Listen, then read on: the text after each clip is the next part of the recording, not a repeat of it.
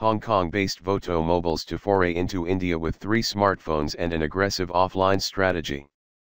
The smartphones will be priced affordably between Rs6K and 12K.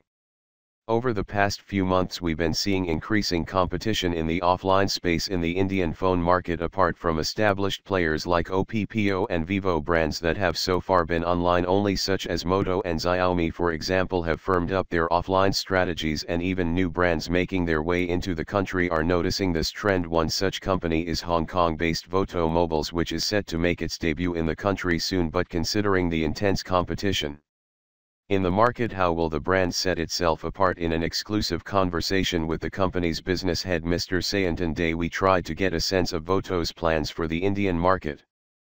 Unlike other phone makers who take a staggered approach for their offline play, VOTO Mobiles will be aggressive from day one. It's aiming to have a network of over 400 distributors across India via its partnership with Redington and Rashi Peripherals. Mr. Day states, we've already signed up 323 distributors and the remaining would be signed up soon. The brand is gearing up to launch its smartphone offerings within the next 2 weeks, probably August 17th or 18th.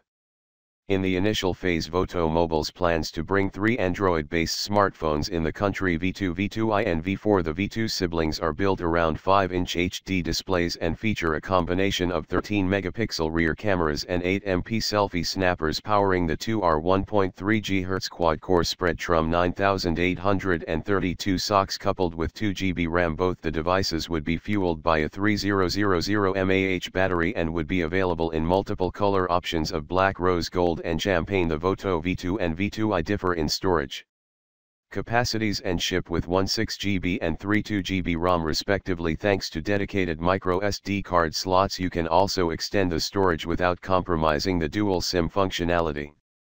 The VOTO V4 on the other hand is a powerful budget smartphone with a 5.5-inch Full HD display and an octa-core processor from MediaTek. It will also be packing dual cameras at the back, 13MP plus 5MP and an 8-meg shooter at the front. The metal-clad smartphone would utilize a beefy 3500 mAh battery.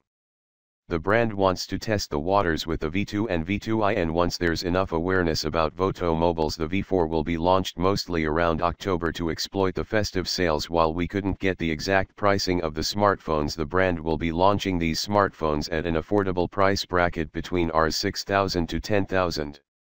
When asked as to how VOTO Mobiles plans to differentiate itself from the competition, Mr. Sayantan highlights that we won't be running behind numbers and we want to create a brand name for ourselves. We aim to provide good design and powerful specs at a compelling price point. He went as far as to say that with smartphones from VOTO, consumers can expect Xiaomi-like configurations at similar prices which can be easily purchased from a neighborhood retail store. He adds that the company is learning from the mistakes of phone brands that are struggling in India, as well as aiming to adapt the strengths of companies like OPPO and Vivo.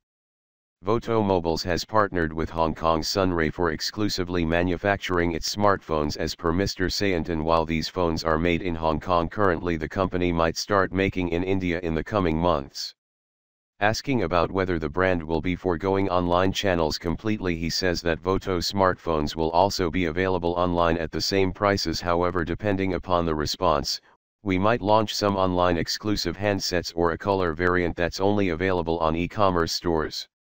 It's interesting that the burgeoning smartphone market in India continues to invite new phone companies, but it remains to be seen if the new players are able to make a mark for themselves. VOTO Mobile seems to have done its homework well, but how customers respond to it will shape up its future in the subcontinent.